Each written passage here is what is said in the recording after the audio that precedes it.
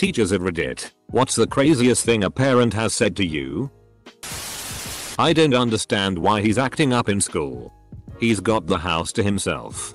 8th grade kid had been expelled from the district for 2 years previously. Turns out mom lived with her boyfriend in another town. The kid literally had the house to himself. I once had a student in my daycare class tell me about how he drank bleach to whiten his teeth. Of course. To me, that was concerning, so I voiced my concern to his mother. She just rolled her eyes at me and said, "He doesn't drink it. He just swishes it." I watch him. It's not like I would let him swallow it. What kind of a parent do you think I am? A pretty f***ing bad one if I'm being honest. Edit because I can't English. We showed a mother CCTV footage of her son stealing a teacher's wallet. The mother said that we had used our digital editing department to superimpose her son's head onto another student's body. We didn't even have a library, let alone a digital editing department. I had a parent-teacher conference for a student that was acting out. Parents were not together and despised each other. Dad made it top priority to come early and let me know that his child was a one-night stand baby. Mom was a drug addict. And that he conceived a child with the devil. This was my first year teaching. I was a very innocent 22-year-old kindergarten teacher. Later that year the child attacked a little boy's grandmother. Edit. I had a parent contact me with a question about their child's grades. If you're wondering why that's so crazy, I was a TA in undergrad physics lab. Many years ago I taught at a university that had pretty liberal acceptance standards. So a student comes in with his mom who explains that he is doing poorly because he had a fever when he was a baby which gave him brain damage. The kid was sitting right next to her and I felt really bad for him. This is college, so anytime a parent comes to a meeting it is unusual, but this stands out as a really strange meeting. Not a teacher, but I work at a daycare. We had a little girl come on boasting about her lice she has. She's 6. We called the mom to come get her because no trace of lice can be found before they can attend the after school program. I had a parent take me through the principal, the superintendent, and the school board arguing that I should take this kid's late homework over a month after it was due. And saying that the fact that I wouldn't take it has turned him off to school entirely, and I'm the reason he was failing. He had a 1.5 GPA before my class. The homework would have taken him from a 65% to a 67%. That's only if he got a 100% on it, which he very obviously would not have gotten. He was a junior in high school at the time. Said they thought I had faked my chemistry degree. Admins did not support me either. Ended up having to take a somewhat informal test administered by a doctor who was another one of my students' parents to prove I had in fact studied chemistry. Actually f***ing happened. It was in my 2nd year. This is one of my mother's many stories from 25 plus years at an inner city school. Kid is acting tired and weepy. Says his head hurts. She allows him to lay his head on the desk and rest most of the day. She allows this on a fairly regular basis because lots of her kids aren't getting sleep at home, police raids, drive-by, etc.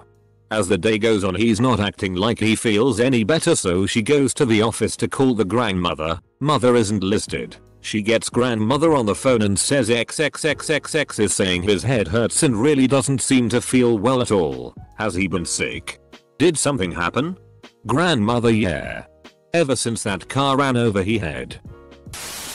I didn't hear this, but it was repeated to me by a teacher I worked with when I was a student teacher in an 8th grade class. This one kid came from a fairly wealthy family with a father who was always off on business trips. He was a good kid but would act up sometimes. The teacher, principal, and the kid's father had a meeting to discuss his behavior. In the middle of the meeting the father says something along the lines of, "I just wish he had a father figure in his life." I later ran into the kid and his father at a fast food restaurant. The kid was super excited to see me. Father obviously didn't give a shit and barely looked up at me. Sigh that father came so close, yet so far with that little moment of self-awareness. Not me. But a friend of mine is a teacher. And she said that at a parent-teacher conference there was a grandma that came. And during their session the grandma blurts out, "She's a WAPE baby. You know. Nobody wants her. Or even her mom. That's why I have to take care of her." Just really unnecessary. And heartbreaking. She said the grandma was really callous and obviously didn't want to be there. My friend was born from his mother being gang raped. He said she told him once, "I love you, insert name here." She doesn't have a bedtime. Along with, of course. I called home about a test grade. As I was required to do. The mother's only response was, "I know my kid is an asshole. Don't call me again." I kind of liked the kid. I was just calling about a grade.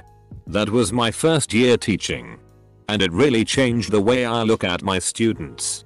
It really changed the way I look at my students. I know you didn't mean it this way.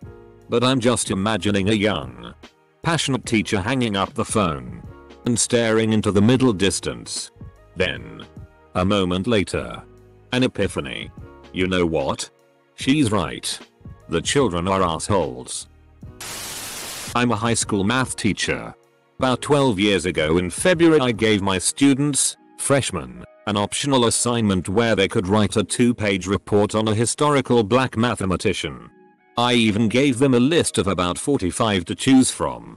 One kid turned his in and it was clearly copied and pasted. His lone source was Yahoo. Written in pen in the margins. The links from the web page he copied and pasted were even still underlined on his paper. I had already had a few mild run-ins with his mom. So before calling her I got a counselor to witness the call on speakerphone. I called his mom to explain the situation and to let her know that I would have to write him up for plagiarism. A response. "Well, you didn't say in the directions he couldn't plagiarize." The counselor and I just stared at each other dumbfounded. The poor kid didn't stand a chance with a mom like that. I teach first grade in a very poor area.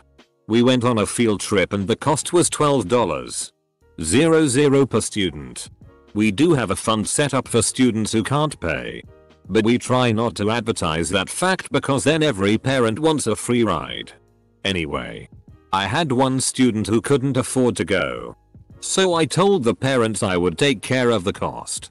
They immediately want me to pay for both of them to go as chaperones on the trip. Another $15.00. I explain. Very politely. That we do not pay for adults to go on field trips. Next day. They called to complain that I was discriminating against them because I wouldn't pay for their tickets.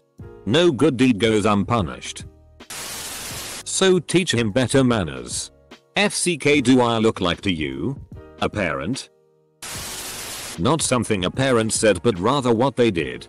When I was in 5th grade a parent came into our classroom while the teacher stepped out for a moment. I guess her daughter had been fighting with a girl in my class so she starts screaming at her in front of all of us, then slaps the little girl in the face and walks out. We were all in shock and had no idea what to do at the time. I teach year 3, so the kids are all 7-8. This is more something they did than they said.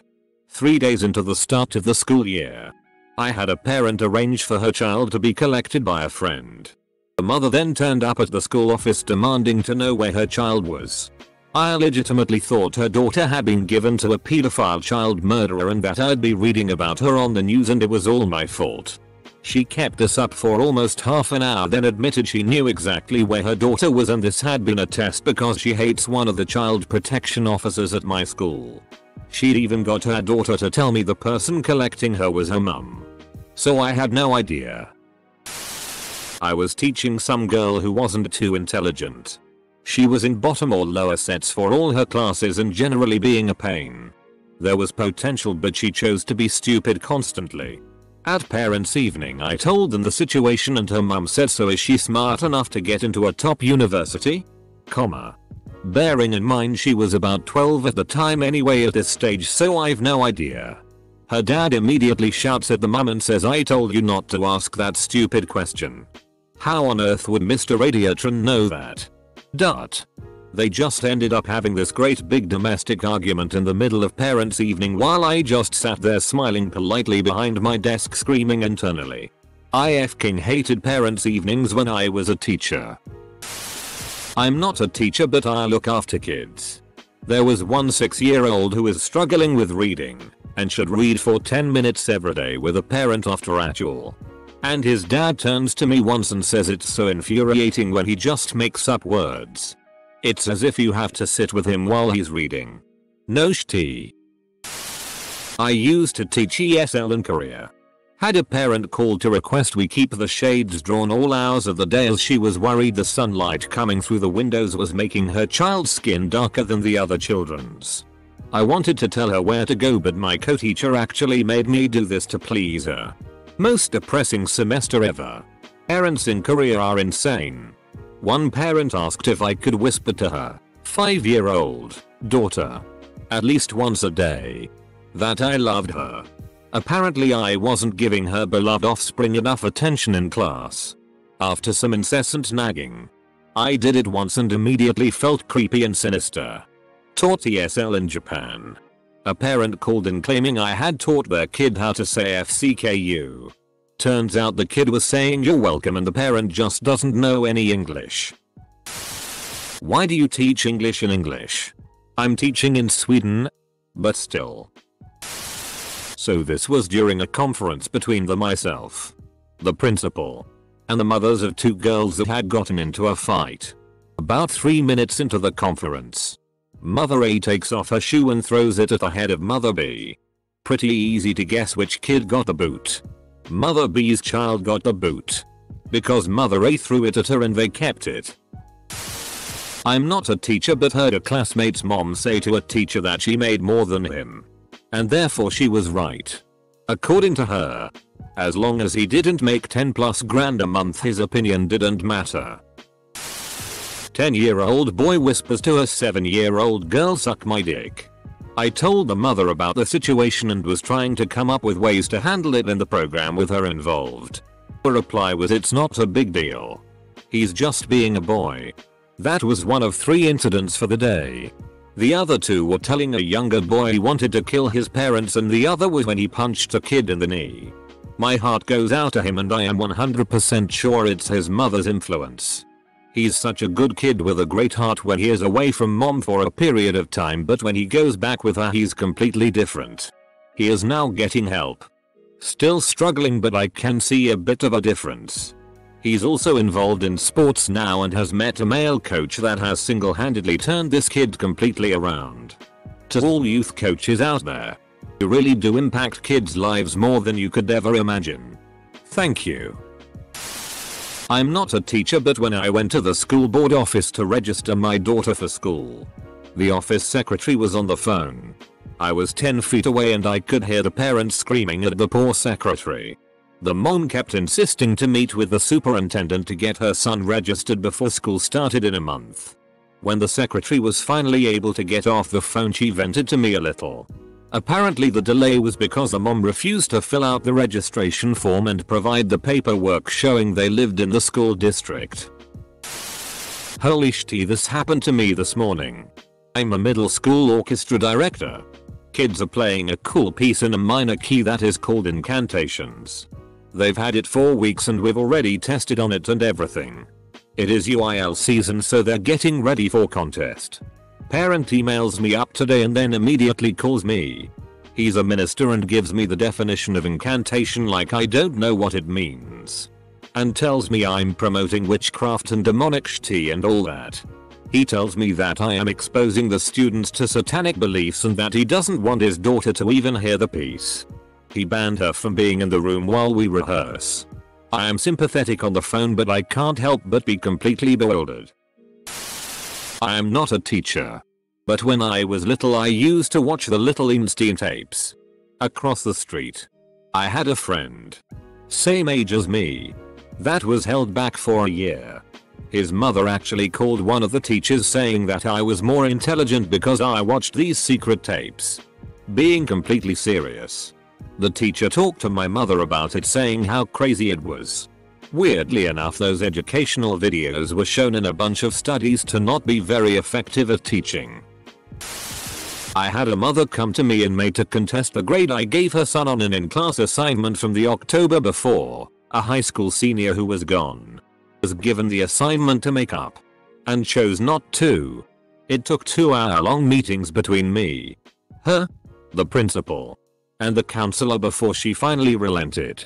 At one point she told me it was my job to keep track of his grades for him and to track him down and force him to make up missing assignments so that he didn't get ruined. At one point she told me it was my job to keep track of his grades for him and to track him down and force him to make up missing assignments so that he didn't get ruined. You spelled parent for me wrong. 8-year-old boy in my class would aggressively hit and kicked classmates if they even looked at him funny. Could it be abuse at home or some kind of behavior disorder? No.